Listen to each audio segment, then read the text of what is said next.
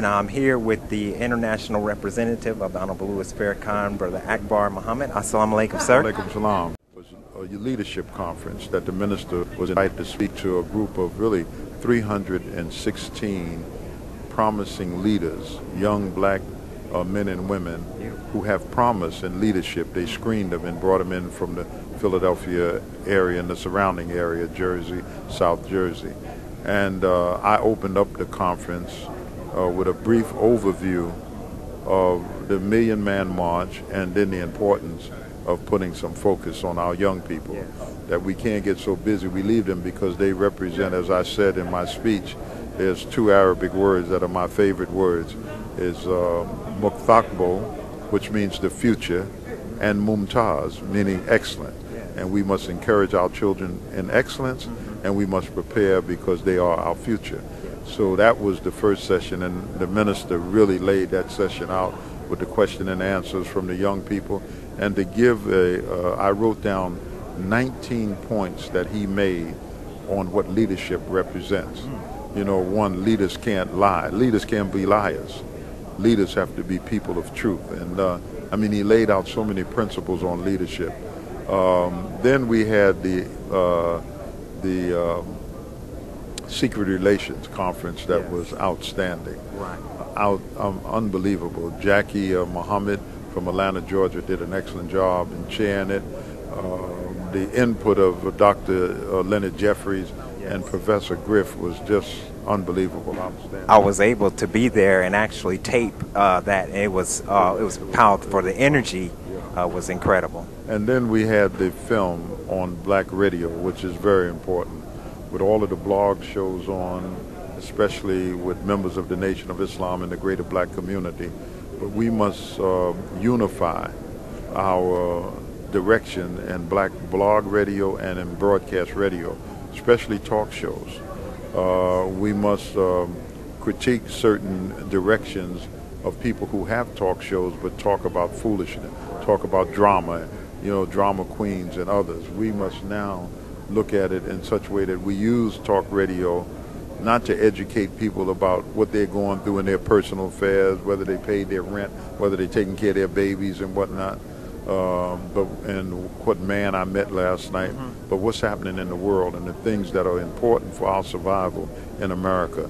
So in order for that to happen with talk radio shows and blog radio, then we must come together, and as the right wing have come together, and they have an agenda, they have a point of view, and they share it with each other, and that point of view is scattered throughout them, whatever network they use. But when you listen to them, it seems like they're on message, all of them, and that doesn't happen in a vacuum. That doesn't happen through osmosis, but it happens because they plan it.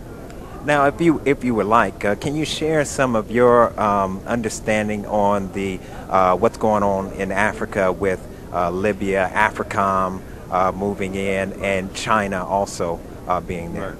Well, I'm going to start at the end, China. I'm not one who opposes China's involvement in Africa, because in the days of the liberation struggle, and Dr. Kwame Nkrumah opened the first Chinese embassy in Ghana when Ghana became independent, and in East Africa, in Tanzania, and in Zimbabwe, the Chinese were involved in our early days before it was any trying to get the mineral riches and so forth. They were involved on a political, philosophical level, and the fact that his was a struggling mass of people on that continent who were coming from under the shackles of colonialism, and they had some input. And the input was a challenge to whether capitalism or communism would dominate the direction of newly formed societies. This is what it was about. And so China's involvement in Africa, to me, is healthy because, again, it strikes the balance against Europe and America's involvement in Africa. Strictly economic gain and the things that they need for their society. China, let's say China's doing the same thing, but China is doing it from a different perspective, in my opinion. And plus, China is a country that emerged from under this colonial domination of the Western world that got into China and divided their people. So I'm not unhappy. There's improprieties in everything that you do politically. What's happening in Africa, Muammar Gadhafi's removal from power is definitely not because he was a dictator who was about to kill his people. Right. And people who are enlightened know much better than that. I just finished an article, the Gadhafi I know, that'll be in our paper next week, The Final Call. And it talks about, because the picture that is projected now to the Western world, that Gadhafi never did one thing of any good for his people or anyone else, and that is absolutely incorrect.